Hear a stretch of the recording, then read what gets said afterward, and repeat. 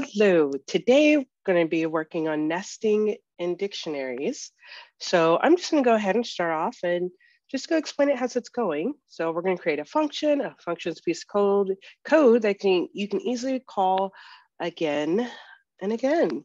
So let's start with what's dictionary actually? Let's just do this, a programming dictionary. This is all going to make sense. Oh, let's spell correctly. All right. So with the dictionary, and this is the best way to do it. As you see, I put the curly brackets and I did press return to move it on the next line. And that's just so it's easy to see your code. Not sure if you ever coded in SQL before, but it actually helps a lot in SQL, especially when you're doing a lot of lines of code, because that's the idea. So you would put something in here, you would be like bugs, and then you'll put whatever you want it to be. And then you do function. Actually, we can do a fake one. Let's do it correctly. Put that over there. Oh yeah, and then actually what goes after this, there we go. Quotation marks, there, and that's what you do, and you would do something else. Let's do birds. We'll just say birds. And then here you go, and you would put, types of birds, blah, blah, blah, blah, bird. And if you had more than one thing, blah, blah, blah, bird, so on and so forth. So that's just easy way to, just get us going, because I don't actually have an example to show you besides like that. So let's just get started, because like I said, we're doing nestings and dictionaries, but that's like a dictionary, but we're going to be nesting within them. And actually, make sure I have my notes. All right, dictionaries go in curly brackets and a list goes in the hard brackets. I had to make sure I put that because it's okay to have notes. It's always okay to have notes. You watch enough of my videos, I always have notes off to the side. So if you can see me looking there, because I'm looking at my notes. So the first dictionary, we're going to say capitals. So the first, we're going to do capitals of countries. So the first one will be France. Okay. And then capital of France is Paris, right? And let's pick another country. Let's put USA. Let's put USA. Capital of USA is Washington. We'll just put, we'll spell it out. Washington, DC. Right? And then of course we end that with a comma. And look, this is nesting within a function, within a dictionary, because dictionaries have curly brackets. That's my symbol for curly brackets. Maybe other people do that. I never see them do it, but that's what I do, curly brackets. All right, so now we're going to do nesting a list inside of a dictionary. So let's just pretend we're going traveling. Let's pick two countries. We'll pick two countries. You know what? We'll pick countries that I'm traveling to this summer. So we're gonna make a travel log. Okay. Right. And so this summer I am going to Germany. Yes, I really am. Summer 2022, if you're wondering, if you're watching this video in real time. And we're gonna make a list. So we have our hard brackets, just these, no curlies. And so what cities am I gonna visit there? I'm gonna go to Berlin. And we'll put that. And I'm gonna go to Hamburg. I'm actually not going to Hamburg, but we'll just put that. And we'll put, let's not put another C with H. We got Berlin, Hamburg, Frankfurt. I don't think I'll be going there either, but I will be going to Berlin. I'll be going to 3 cities, and those are not it. And so let's, while I'm in Europe this summer, we'll do Italy. I will not be visiting Italy, but we're going to put cities I want to visit in Italy. So we're going to put our hard brackets, and we're going to start out with Milan. Oh, great. My mind's going to break on cities in Italy because We're just gonna put Italy, Rome. That's right. Rome is in Italy. Ugh, how can I forget? Oh, maybe I should go to Rome. And let's look up, Venice. Yes, actually I do always want to see Venice. I always want to see that. Closest I ever got to Venice was the Venetian. That's in Las Vegas. That is not, it's not there. So that is nesting a list in a dictionary. See, that was easy. So right now we're just going through examples. We're not going to print anything just quite yet. That'll be a little bit later. I'll be in the next video because I just want to show you this because the next video, I don't want the videos too long. So I want them to be short, sweet, and to the point. So let's just say you wanted to do nesting dictionaries in lists. No, you're nesting a dictionary in a dictionary. So you're putting that we went to Germany and you wanted it to be labeled cities visited. You want the cities and the total visits, right? So we're gonna update our travel log, okay? Another travel log. And we're gonna, so let's say you wanna get a little fancy. So we're gonna start off with Germany again. Oh, forgot to put the equal. As you get used to using, it's probably like you can't use the same thing twice. Okay, thank you. As you get used to using wherever you're coding in, this is PyCharm. I prefer PyCharm because I like the way that it tells you things and it kind of plans for you. There's the Python IDE, and if you when you download Python 3, I think that's the one that's listed on their site. Not a really big fan of it. I also like Visual Studio Code. That's another place you can code. There's a couple different ones out there. So you got to pick which one you like. So this is the one I like. Easiest to use for me. Actually, Visual Studio Code is very easy too. I used that when I learned how to code in HTML, CSS, and JavaScript. That's what I use. I use Visual Studio Code. So there's different things. And I'm sorry for looking at my Apple Watch. That's not nice. All right, so we're gonna talk about the cities visited. So you're like, okay, well, where did you visit? And we're going to make a list. So what did I say a list needs? Hard brackets. So we're going to put them there. And we're going to go ahead and put, I went to Berlin, went to Hamburg, to Frankfurt. Well, yeah. I will get to all these cities. Maybe I might visit. I will for sure go to Berlin, but maybe I will get to other cities. We'll see. We'll see. Total visits. How many times have I visited them? Let's just say I visited them. I've visited total, we'll say 5 times. That sounds nice. That's a lot of times to visit. Very expensive from the US.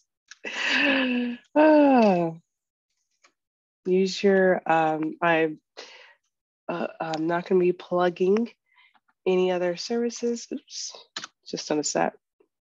But was it the Chase Preferred card? If you're into traveling, they have the best travel points, but that's another YouTube video for another person to do and look it up. And I'm pretty sure there's a whole bunch of YouTubes about what's the best ones. If you like to travel and get your points. If you're a points type person with your credit cards, that's me. I don't talk about finances. I'm not good at that. All right, so we're gonna put Milan again. And then we're gonna put Rome. Okay, now I kind of want to go to these places this summer. So I wonder if I can update my trip. And we're gonna say Venice. Okay, and then we're gonna put total visits. Oh yeah, forgot. It's like, why is it giving me the red line? Remember, red line is not your friend. Then we put how many, we're gonna say we went to these places 7 times total. And there we go. Okay, so this one right here, I'm gonna actually put what it is over it, what we were doing, to see if I can copy from my examples. Oh, that's not it.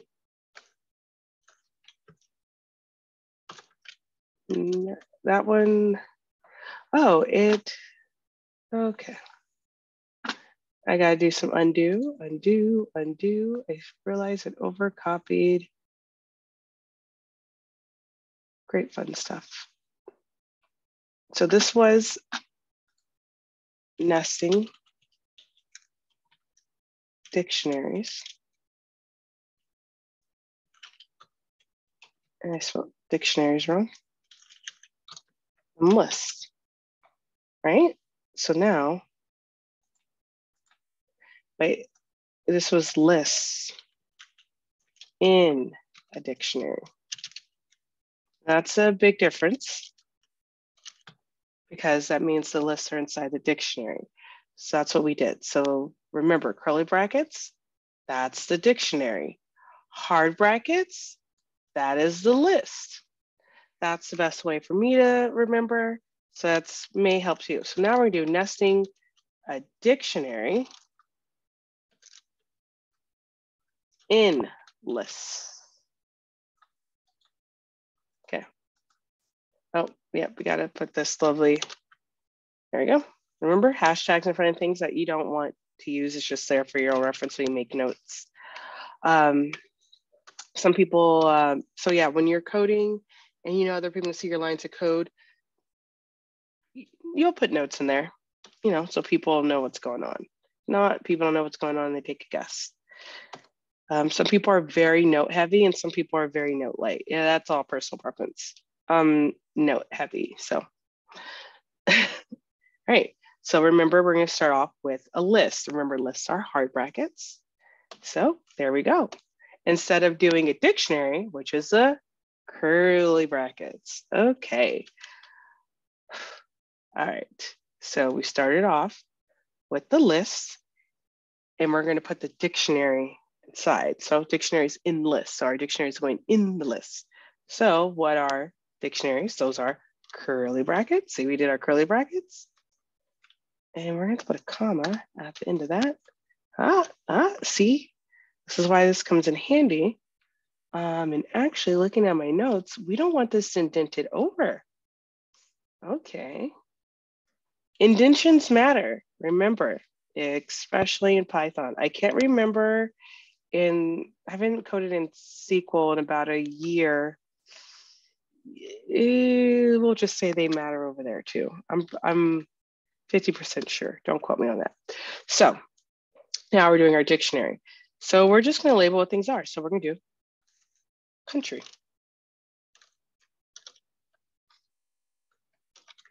France, and a comma. Oops, that's nice of France.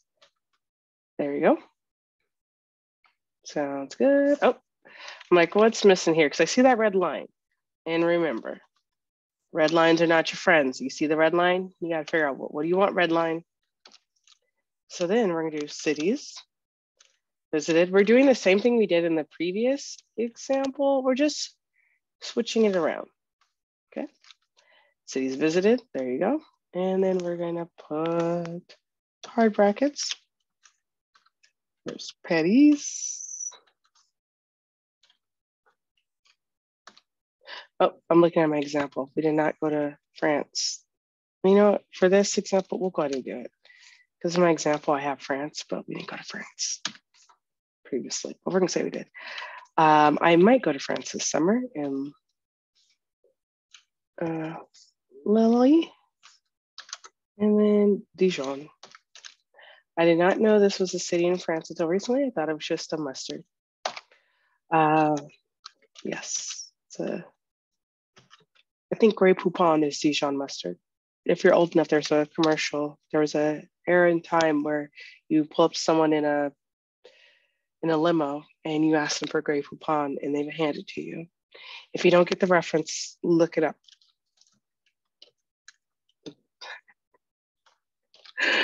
For the people who do get the reference, that is hilarious. Whole era. Okay, so that's our travel log. And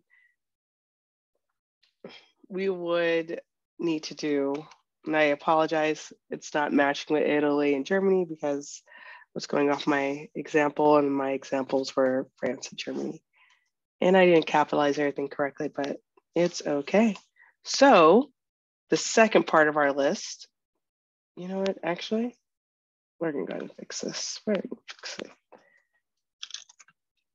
Because I know how I am when people, their examples don't match up, I get confused. So we're gonna go ahead and fix this. So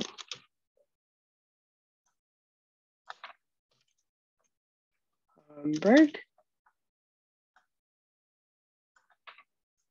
Frankfurt, and what was our total visits there? 5. Okay, so we have our dictionary inside of the list. So now we got to make our second dictionary, because dictionary curly brackets. Yes, I did look down at my notes because I gotta remember. Okay, so we do our curly brackets again. Remember, they are not indented. Okay, so we're gonna press enter again. So remember, like the previous, right above, country, and we went to Italy. Oh, there we go. Italy, comma, cities, underscore visited,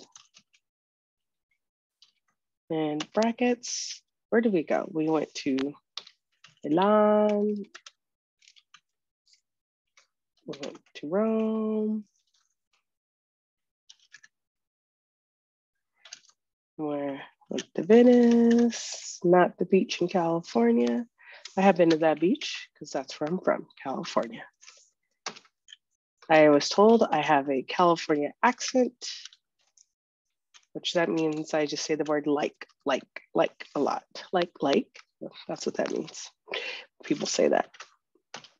All right. So now we have our dictionaries in a list. So those are examples I'm going to show you. You want to make sure you come back to the next video because we're going to put all this together. So play around with that. I think I always like to put resources in the comments so you can look at it, play with it a little bit more. And yeah, thank you for watching my video. Remember to like and subscribe and share with your friends. Working on getting more followers because actually I would love to change my URL to be NikkiTheAnalyst.com, was it / NikkiTheAnalyst, but YouTube will not let me do that until I get a certain amount of followers. So please help me get more followers and subscribers. It's not followers, it's subscribers, tweeters, whatever. Help me get more people. And you learn something, I learned something, ask me some questions. All right, Nikki the Analyst. Follow me on Instagram and on Twitter, Nikki the Analyst. Everything's the same. Just Google it. I'm there. All right, thank you for your time and talk to you later.